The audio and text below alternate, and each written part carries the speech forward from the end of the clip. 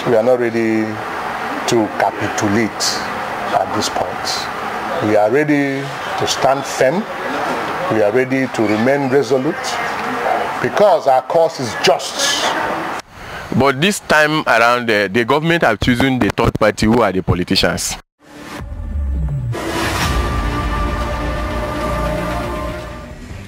National Industrial Court has ruled out the ongoing strike of Academic Staff Union of University Asuu. The Mirror TV gathered, the court has ordered the Asuu to end its ongoing nationwide strike, which started on February 14, 2022. Justice Polycarp Herman, in a ruling on Wednesday, said he is invoking Section 18 of the Trade Act dispute, which allowed the court to order an end to a strike when national interest is at stake. The judge gave the order while administering in an application filed by the federal government, asking that university teachers be constrained to return to work, pending the resolution of their request for a better working circumstance. Our reporter, MBAM Obianuji, bring a report here in Ebonyi State and on social media. Since then, reactions has been coming from different quarters across the nation. Whether Asuu will go back to classroom without clear agreement with federal government, or are they going to appeal the ruling? Here in Ebonyi State, the chairman, Asuu, Dr. Ogugwa Ebu, a lecturer in Federal University Ndufalike Ikwo, Funai, argued that Asuu fight is a just fight that needs absolute attention and lasting solution. Hear him. And as a union, who is a body, there's a body of intellectuals, we are not perturbed because we are remaining resolute, we are remaining intact as a family, as a union, as a body. And of course, the right thing that will be done will be done. And that will be done is that we will come together, wear our thinking caps, and then follow the next line of action, which of course is already in the social media, in the public domain, that Asuu will appeal, Asuu will appeal. Well, we have not been completely informed that Asuu has appealed. But if it happens, we will follow it, and of course, we are not ready to capitulate at this point. We are ready to stand firm. We are ready to remain resolute because our cause is just. Our cause is not just, it is for the good, for the greater good of the public university system in Nigeria. It is for the greater good of our well-meaning and teaming youths. It is for the greater good of Nigeria as a country. And so, whatever we decide will still be in the public domain, and you will know, you'll be reliably informed. I want our students to know that we are on the same page, that we feel their pains, we feel their sufferings, and whatever we do today is for their own good. I will not be a teacher forever.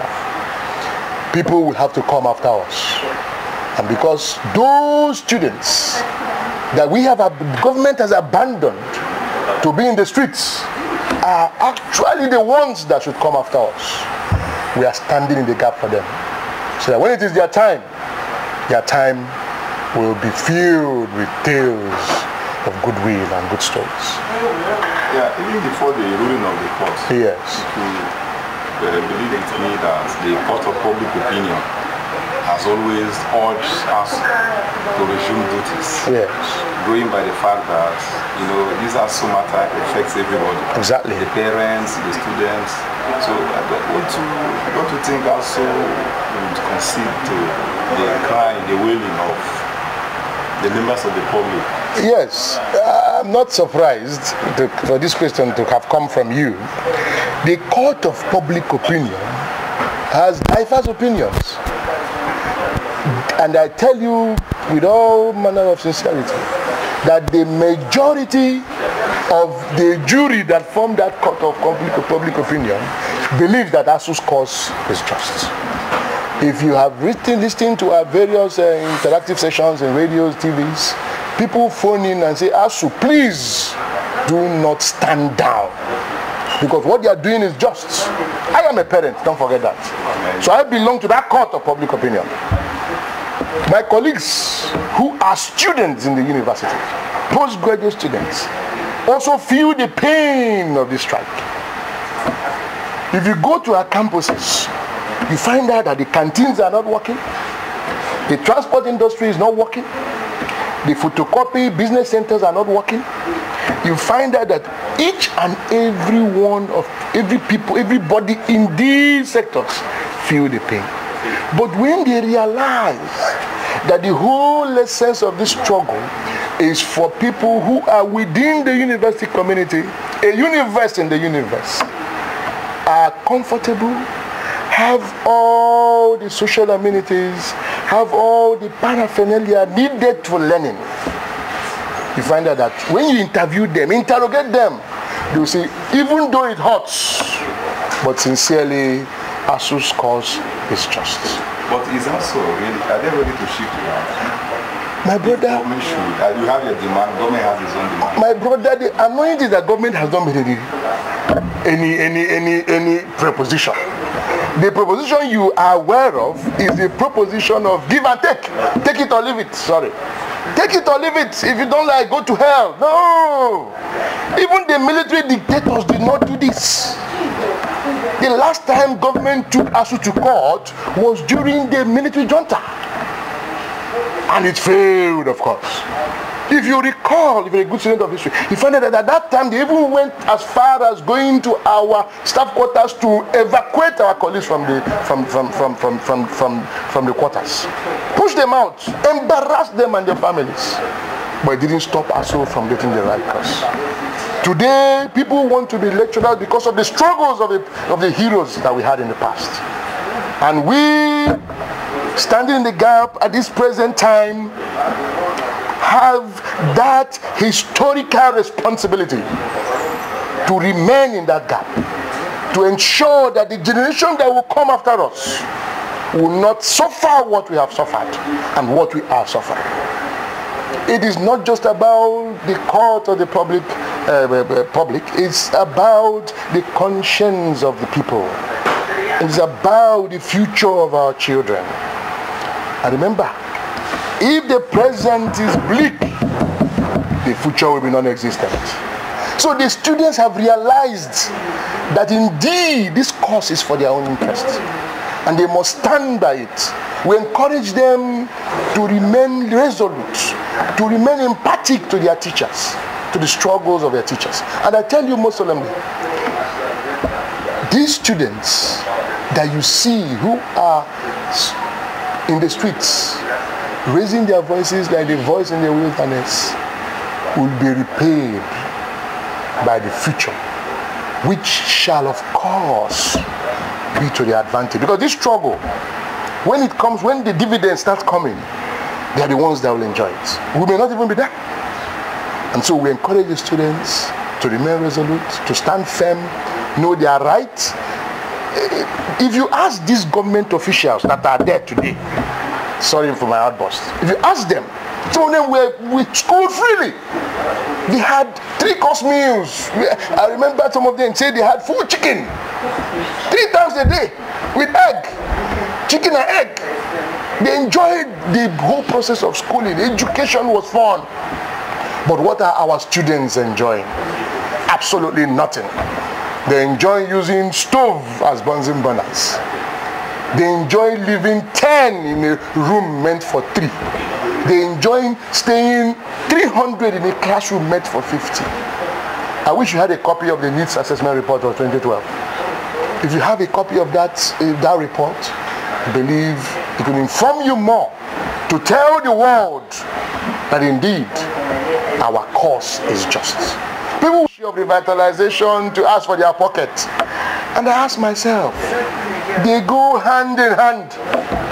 If the environment is wonderful and our pocket is empty, where is the motivation? If you go around Africa as a continent, I want to go beyond Africa. Nigeria is the least, Nigerian lecturers are the least paid. And that is what we're asking for. African average, you're not even asking for the highest in Africa. African average. If government comes with a proposition, we are human beings. We can always have a concession. There will always be a middle ground. But government has come with nothing. After 7 months, more than 7 months of industrial action, government has remained adamant. They are rather revitalizing the aviation sector. They are rather revitalizing fuel subsidy. They are rather feeding children, non-existent children, in the name of school feeding.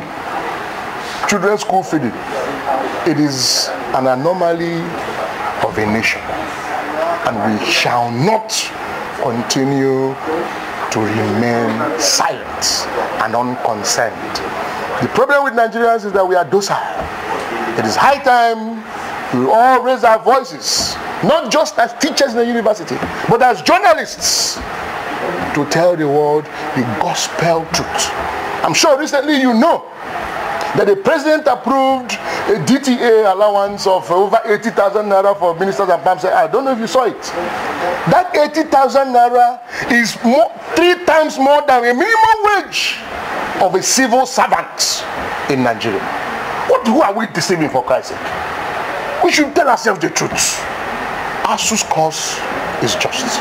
And let us all know that we have a collective responsibility to let the world know that the government is playing with the future, toiling with the future of our children. Ogugwegu is my name. Chairperson, Asuu, AE Funai.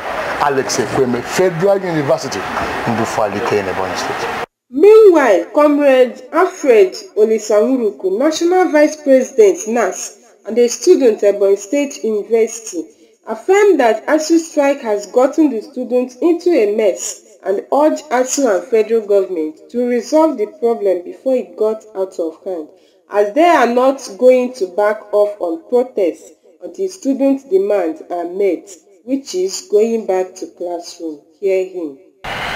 This one is the one that got us in a mess where we've stayed for 7 good months without attending to academic activities.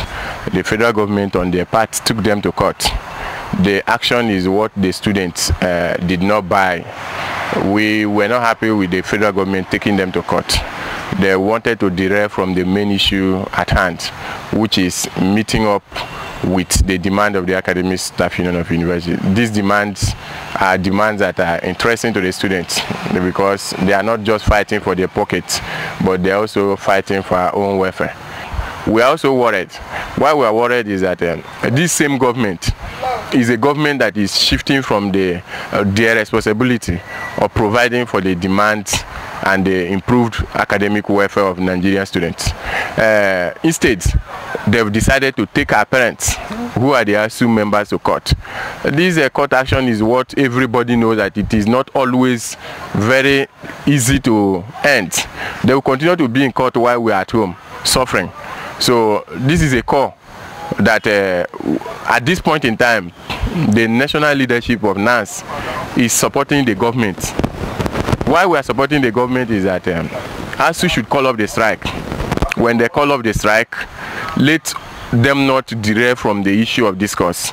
The issue of discussion is that we want to be in our various tertiary institutions studying, especially those that are in the universities.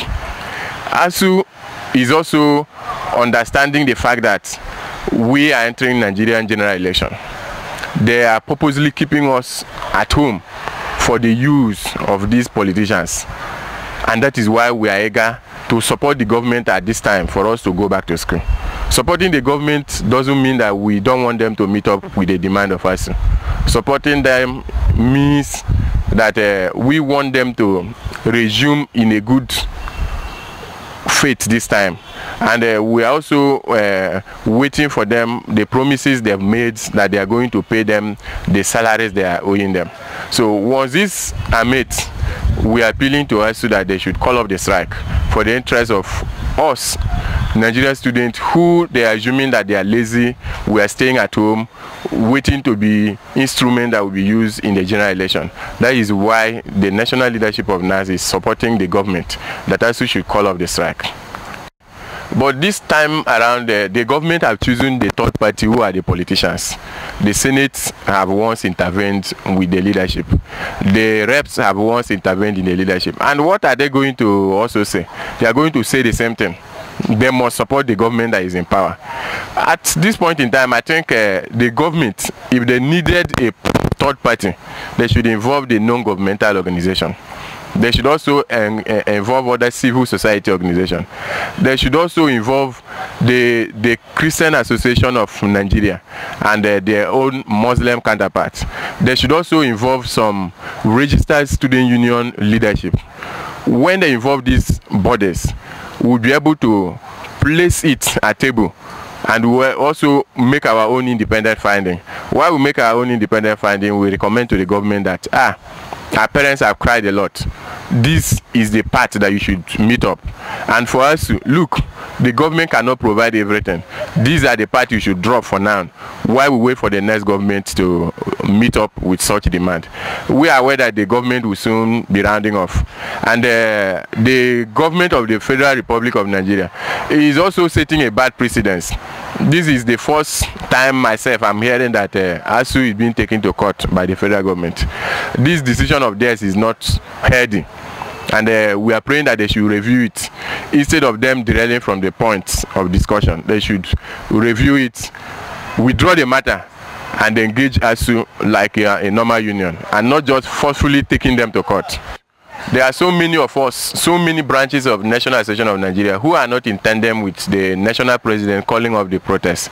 Zone D, which is southwest, they are continuously protesting. And our own zone, there was a meeting yesterday in Enugu. Tomorrow there may also be another meeting. The likelihood of the protest continuing is 50%, because we don't want to wait for any other time. This is the only window we have. If campaign starts now, we are going to be busy.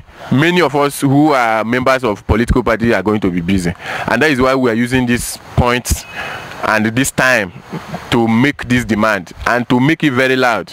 The Southwest have threatened that the campaigns will not hold. Some other zones like Zone A and Adamawa region have also threatened that the election campaign will not hold. So we are not in total support that we are leaving the street. It is just a frame, a time frame, maybe within some days. If we find out that the activities and the conclusions they are making is not favorable to us, with what we're seeing, Asuu will not call off the strike, because they believe that they have the way with that legally to protest the ploy of the government against them. So we will not leave the street for now. Reactions from social media. BBC News Pigeon Post. Awambe M. Isaiah. I cannot just force blames on Asuu because I am a victim. There are certain things to be considered over this issue. 1. It is true that federal government made an agreement with Asuu. So what is hindering the implementation? My opinion, problem cannot be forced to be eradicated, finished. But when the cause of the problem is removed, the problem is automatically sent off. Let the federal government do the needful and stop playing over the intelligence of those great and highly knowledgeable lecturers, and strike will come to its end. Joshua Matthew. The judge should resign and lecture. Yeye George. Florence Gambo. Asuu, please end the strike for the sake of God and our students. Cletus Ukubile. What a country where court is used to prevent quality education. Felix Paul. Nigeria education is finished. I am MBAM Obianuju, the Mirror TV. Wow, it is good that federal government and Asuu do the needful for the sake of our nation, Nigeria. Before things get out of hand, please don't forget to drop your comment at the comment section. I am MBAM Sylvester. Please don't forget to subscribe to this channel, The Mirror TV on YouTube, The Mirror on Facebook, The Mirror TV on Twitter. Subscribe and follow us, as we shall be giving you updates of the activities here in Ebonyi State and across the globe. For advert placement or sponsorship, call the number showing on the screen or email us at MBAM Sylvester